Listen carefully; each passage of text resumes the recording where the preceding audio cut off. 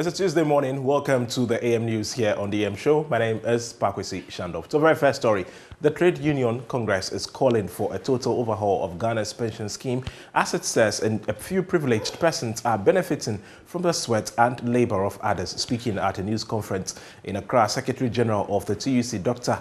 Yaoban, said the current system does not provide a level playing field for workers.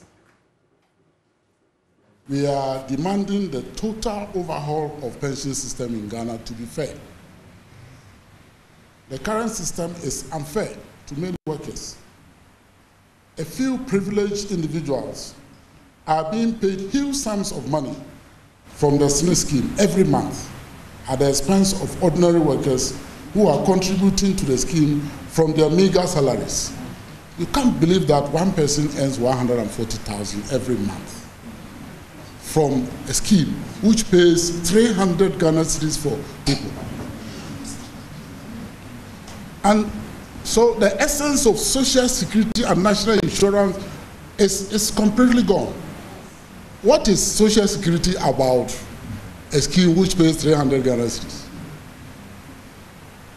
And I can tell you, if it were not the board which actually even push it further to 300, there will be some people who are earning 100 Ghana cedi or 150. Then somebody on the same scheme is earning 140,000. This does not exist anywhere. If it were an occupational scheme, it may be understandable. But on the Social Security and National Insurance Trust, we should change it.